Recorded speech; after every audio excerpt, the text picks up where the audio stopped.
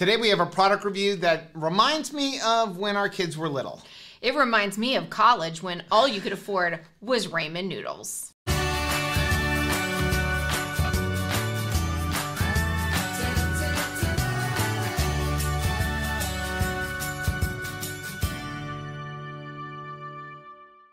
Hey, what's up, family? I'm Rachel. And I'm Joe. And we are Two Crazy Ketos. And if you're new to our channel, welcome. Here on Two Crazy Ketos, we do different things like recipe videos and we do product reviews. We talk about various keto topics, and then every Monday, we go live on Keto on the Couch, where we just kind of talk about what's going on in our lives for the week. You can find us in different social media platforms like Facebook, Instagram, and Twitter. And we have a website, which is twocrazyketos.com, and that's where you're going to find all of our different recipes. Now, we do upload at least 5 new videos every single week, so make sure you subscribe to our channel. And don't forget to hit the little bell icon, and that way every single time we try something new, you'll be alerted to it. So we got these in the mail. This company reached out to us and said, would you guys consider trying our ramen noodles? And we said sure. We said sure. We did not look at the ingredients or anything like that. And we're going to try these and then also go through our 5 things review. So this is from a company called, I'm going to assume it's like Immi. I-M-M-I. Yep. So there was a little bit of copy on the back. It says Ramen Reimagined. We're Kevin and Kevin, and we founded Immi because we love ramen. We grew up working alongside our families in the markets of Taiwan and Thailand, where making and eating noodles was a part of our everyday lives. At Immi, we're paying homage to our favorite foods while reimagining them for our modern diets with high-quality ingredients that taste as good as we remember. Yeah, so they have a website. It's IMMIEATS, immieats.com. We'll put a link for it down below. Yeah, and man, I used to eat a lot of ramen noodles. Oh, yeah. I mean, I went through college, right? That was what we could afford. And as a family of 5, there were plenty of times that we reached for yakisoba noodles. I'm also a huge South Korean K-drama fan. And dude, every single one of those, like, you would watch it and then go grab a bowl of ramen noodles because they were always eating these. We have 3 different flavors here. We have black garlic chicken flavor. I've got tom yum shrimp flavor and spicy beef. Now, I don't think we need to try all 3. What we're really looking for is consistency. Yeah. And is there any flavor? So I say we go a black garlic chicken. Yeah, I agree because I feel like that's the most neutral. A shrimp flavor can, you know, influence my decision making, and spicy always can make it where you don't even taste a noodle if it's too spicy. I was always the spicy person, but I feel like this is a good happy medium. So there's 2 ways to make it. It says make it on a stovetop, boil 2 cups of water and add ramen and cook for 7 minutes. And then place ramen and 1 cup of cooking water into a bowl and add your soup base. Okay. Or you can add 1.5 cups of water and ramen into a microwave-safe bowl, microwave on high for 4 minutes, stir and repeat, microwave for 3 more minutes, and then add your soup base. I always used it in a microwave. I don't know if you want to do it on the stove. It looks like both ways is going to take about 7 minutes. Yeah. So might as well do it on the stove. We're going to go do this on the stove, and we'll be right back with the taste test. Aw, chopsticks. Well, my you can't favorite. eat ramen noodles without chopsticks. You are so right. And honestly, if you have a hard time like I do slowing down when you eat, use chopsticks because it slows you down versus using a fork or a spoon. Yeah. Okay, so we're going to go ahead and try this. It was pretty easy to make. This is what it looks like. Looks like ramen. Does it smell like ramen? It smells like a chicken garlic. It does. Okay. It smells chicken garlicky. Want to dink it? This should be interesting because the way you're supposed to do it is pick up Slurp your it. bowl, right? Yeah. Are we dinking it or what? Yeah, dink. Ooh.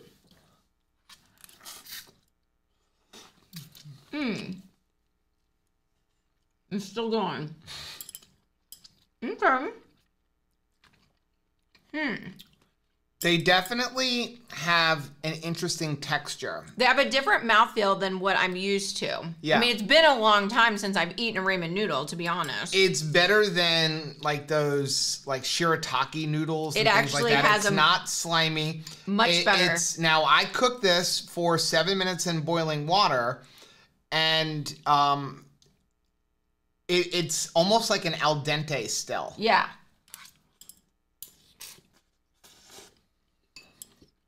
It's not bad. Gotta do the sauce. I got you a spoon. There's like a slight flavor from the chicken.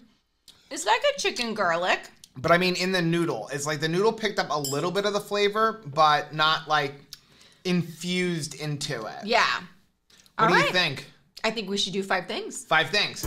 So if you're new to our channel, we're gonna review all products based on 5 things. We talk about the ingredients. Does it keto based on the nutrition label? How does it taste? How much does it cost? And finally, would we recommend it? Let me have those over there. Number 1. We'll talk about the ingredients. Now, I did the black garlic chicken one, but I have a feeling that they pretty much all have the same ingredients. Pretty close. So the ingredients in this are pumpkin seed protein, wheat gluten, modified food starch, sustainable palm oil, wheat, and then it contains less than 2% of yeast extract, natural flavors, sea salt, agave inulin powder, garlic powder, spices, onion powder, rice bran oil, potassium chloride, calcium carbonate, and maltodextrin.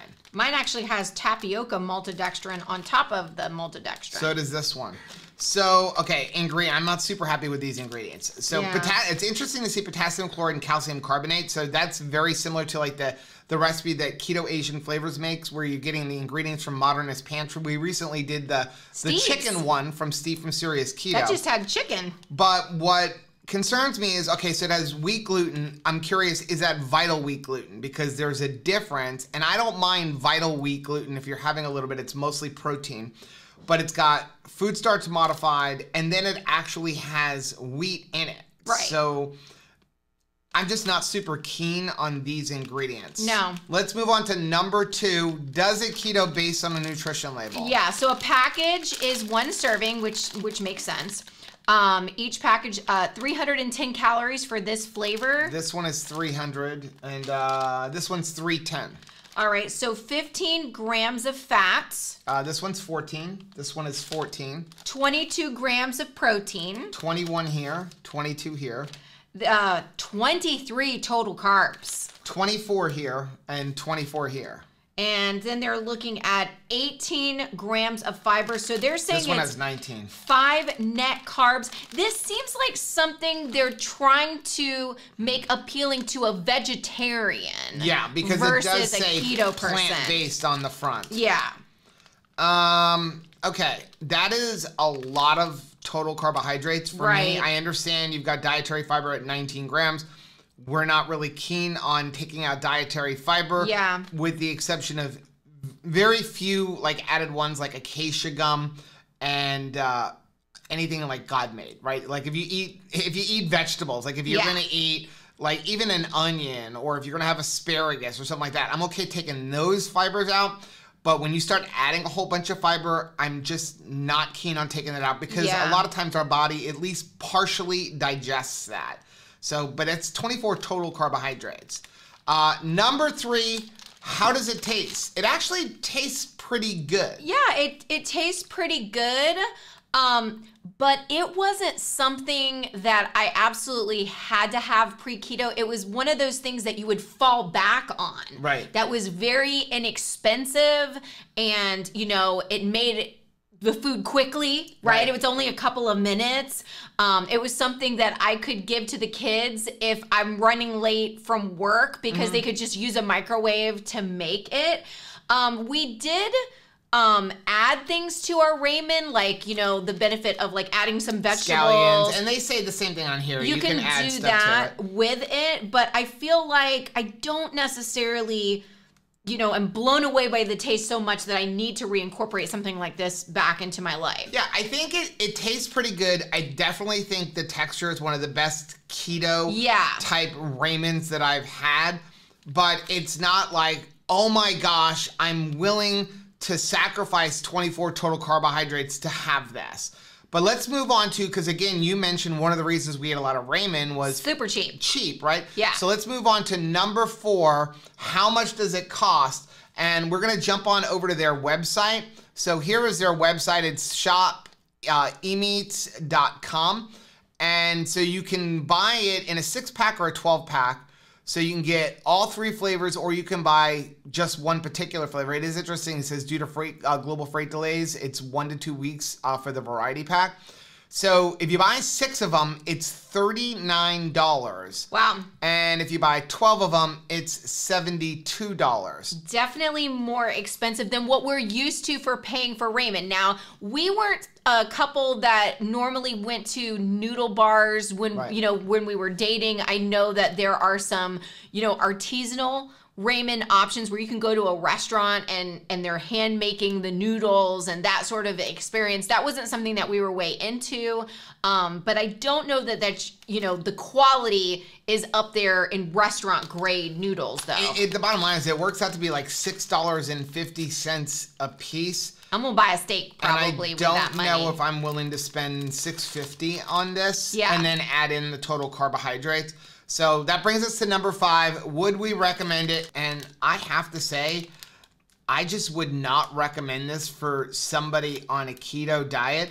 Honestly, you know, like a lot of times I would say like, I will recommend it, but with an asterisk and say like, it's good for your children or something like that. And I think the ingredients are fine for our children. And I'd rather see our kids eating these ingredients over eating what like regular cheap $1 a package ramen noodles are. But then we have to get into the fact that it's $6.50 a package. And we talk a lot about nutrient density. I don't mind spending more money for a keto-friendly item, especially because I know the cost of ingredients. When you look at things that have almond flour and, you know, macadamia nuts, those ingredients are expensive. But I have to look at nutrient density and like, what am I getting nutrient-wise for my money? And when I look at $6.50 for 300 calories, and it's only got, what, 21 grams of protein and 14 grams of fat, but then you've got a lot of carbohydrates, for $6.50, I can go get 2 pounds of ground beef and have a lot more than 21 grams of protein. I mean, $6.50, 2 pounds of ground beef, that is all of the nutrition I need for the entire day, and I can pretty much cook it as quickly as it takes to cook this. Yeah, I would have to say I'm gonna pass on this also. I really appreciate the opportunity to try something. I always appreciate when a company is willing to send us something to give it a try. But honestly, my advice would be don't bother marketing it to keto people. This seems like something that a vegetarian might be interested in, and going through the trouble of making it like, oh, it's only 5 net carbs. But that's not the only thing that we're about. We are looking for nutrient density. That's super important to us. We're not just trying to find like what numbers fit inside of our macros so that we can eat, you know, things that we were used to eating pre-keto. Yeah. Well, that is gonna be our video for today. Now, if you like seeing videos like this, take a look at some of the videos that we have linked right over there. Also, make sure you take a look at our most recent video, which I'm gonna put right over here. Whether you head this way or you head this way, don't forget to head this way. Subscribe to our channel and click the little bell icon, and that way every single time we upload a new video, you'll be alerted to it. Till next time. Bye.